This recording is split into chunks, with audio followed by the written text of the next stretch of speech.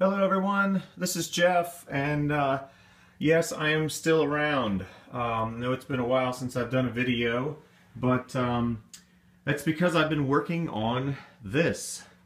I thought that I would do the restoration of my Centipede cabinet and then do a video, but it's been taking me a while, a little longer than I thought because there's a lot to do. But so I thought I'd give you sort of an update on what I've been doing on the Centipede cabinet. So I'll just go straight into it. If you haven't seen my other video, there's another video in there that talks about a Devastators that I picked up that was a surprise because it was actually a Centipede cabinet. So I have taken this Centipede cabinet that was turned into a Devastators, which I found out was a game from 1988, a JAMA game, and they took this, they had changed the marquee, the bezel, the control panel, and they came in here in the back. Hopefully you can see this. I'll go ahead and just bring the light down. But that big board in there is the Devastators board that's still in there. And then they put in an updated power supply, which is not very updated now, although it's totally fine. Nothing wrong with it. So I am using the power supply. I'm actually still using the transformer block, only because everything's wired together. So I don't know if I'm going to continue to use it or leave it in there, but I don't really need it because this is JAMA, and that board right there is an arcade SD. Now I've tested a bunch of different boards. I have an old arcade shop board that has about 38 games on it. Got this arcade SD that has well over 100 games on it, and the 60-in-1 boards which has 60, and they all work in this cabinet, but I just can't help but put an arcade SD in because it just works the best and has the most games. So that's what I'm putting in here, I believe. And I have also, and the coin mechanism over there works just fine. The front of it looks like it needs some cleaning up, but the mechanism works. I'll have to get some lights in there. And so, like I said, there's the JAMA harness. In 1985, they started doing standardizing. They standardized Japanese arcade machine something association. So I never memorized it, but it's called JAMA. And so then after that, they did this harness. But before that, with Centipede, like 1980, 81, 82, and the rest of all of those before 1985, it was a hodgepodge of who knows what the wiring is, depending on the maker, if it was an Atari or whatnot. So without going into that too much, I showed you that on the inside here. And I also replaced the monitor. It had a Geo 7 original Centipede monitor in there. The chassis could have got it rebuilt, or had it rebuilt, or tried to rebuild it myself. But I decided against that for now because the tube had a lot of burn-in on it, and wasn't really worried about the burn-in, but the colors were just bad. I mean, it just wasn't good enough. It just had a lot of wear on it. So I put this one in there. I found this thing, believe it or not, for like 50 bucks, and really happy with it. It's a VGA monitor, and I think it came out of a some sort of poker machine. But I've got it in the cabinet here, and it's really good shape. It has a great picture, and I don't need the light anymore, I don't think. So let me just go around here, and I will show you. Actually, I'll turn on the machine. So down here, I have the monitor wired in right here. It had a plug, which was nice. So now when I can flip the switch, and it turns the monitor on and the board at the same time, which is great. So even by the time I get around here, the arcade DC is already there. So I found a really nice Centipede marquee out there on eBay. It's in really, really good shape, and it's original glass, 1981 it says here. So very excited about that. Interestingly enough, I believe Centipede came out in 1980. So this must have been one they made the next year. And I was lucky enough to get this great Centipede bezel from, so I can bring this light around here, hold on, off of my Facebook group. One of the guys out there, really nice. I just put it out there, and so bezel's in fantastic shape. It's an original glass bezel, and I bought it off of him for a very, very reasonable price. So props goes out to Robert there from my Facebook group. And then I found a control panel. I've actually found 2 control panels, but this was the best one that I found out there. And it had nothing but the Atari Cone buttons, and that was why I really liked it, because I wanted to get the Atari Cone buttons, and I'm working on getting those working. They actually work now, but I'm going to get the lights working on them. So, and I've got a control panel overlay, a new one, because this one's in really rough shape, as you can see. And of course, there's side art, which was not salvageable because they had painted it so heavily with paint. You can actually see the Centipede antennae right here in his head, and I don't know if you can see that, but I can see it. Let's see if you can see that.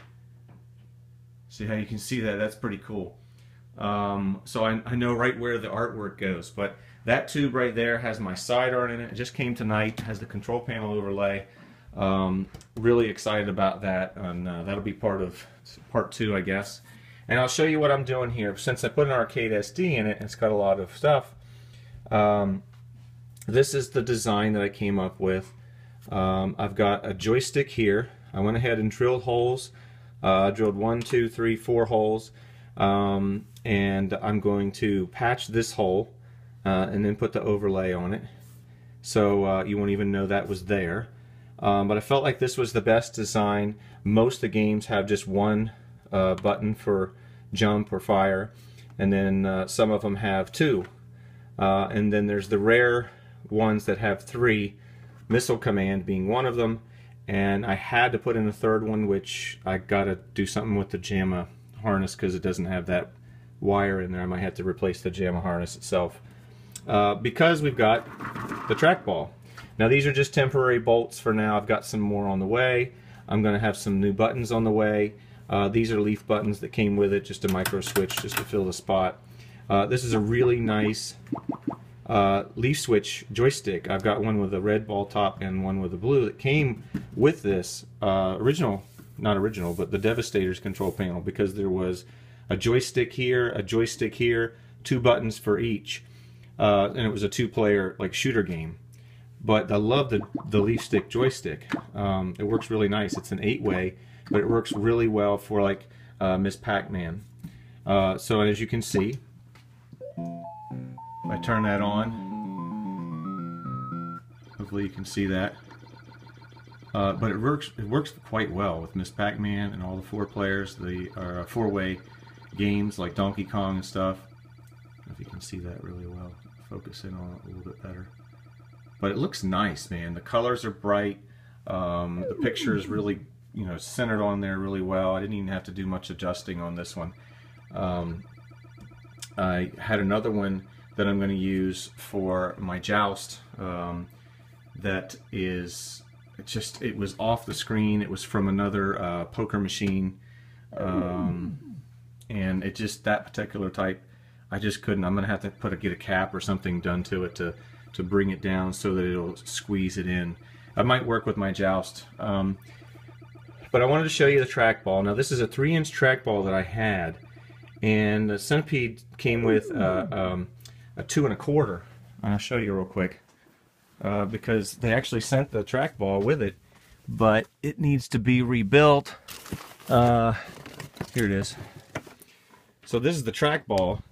That's the other monitor right there. Really nice colors on it, just couldn't get it to work quite right, but I'll use it for another one. Got a great deal on that too. So I don't know if you can see that. It doesn't look that much smaller, but some of that the new one in there is covered. This is the one that came with it, but the bearings are kind of shot, and I figured I'd save that, and I wasn't really planning on putting a new Centipede board in there.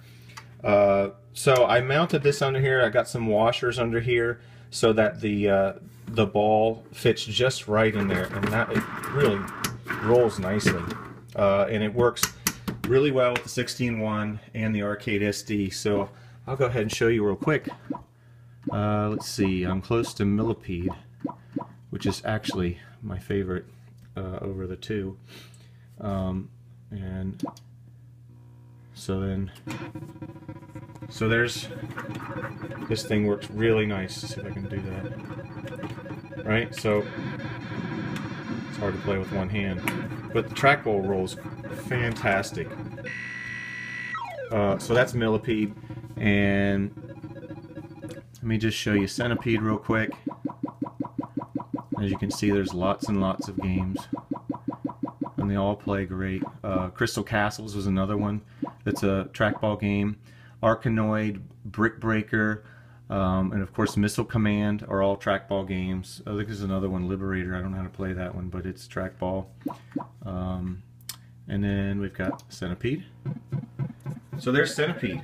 I know the lights are on, so there's a bit of a glare, and you may or may not be able to see that real well, but the colors are really nice on this. Sounds good. It plays perfect. The 16.1 on Millipede, the sounds are horrible. I'm sorry, I'm not a purist, but they're just really bad. They're way off. And I played it enough with my buddies that I finally got up to his house that I just can't do it. I gotta have the right sounds, and the arcade SD has that. And the Arcade Shop board has both of these as well, which is why I was thinking about using it, and Missile Command and Crystal Castles, but this one just seems to work better. So that's Centipede. That's how far I am right now. You can see the coin door down here. I mean, it's really in pretty good shape. I'd want to get something for this spot here, and I need a lock, right? And then it's got those holes on the side. Not sure what I'll do with those. I could always Bondo them, but you know, the door needs a little paint maybe. But it's in really good shape, and I got T-molding coming. Like I said, I got bolts coming. I got all that stuff coming, but I just wanted to give you guys an update on the Centipede restoration. So this is part one. Marquee bezel installed. A lot of the controls are installed. Hopefully, you know, give me some input on what you think on that placement there with joysticks, buttons, and whatnot. But hope to get these Atari cone working. I got some resistors coming. I found out about that today. What to do. My Facebook group is really nice, where they can ask some questions, and these guys know a lot more than I do. But like I said, got the side art and the control panel overlay there. I'm going to be pretty careful on that. Never put side art on. But and then we'll see what happens on the inside here with the boards and stuff. Obviously, I'll take the Devastators board out, but we'll see about the transformer. Not really sure. But monitor's great, and so that's part one of the Centipede restoration. Hope you enjoyed it. Let me know what you think. If you have any ideas or input, please do let me know, and I will be back with part two at some point. Talk to you guys later. Bye.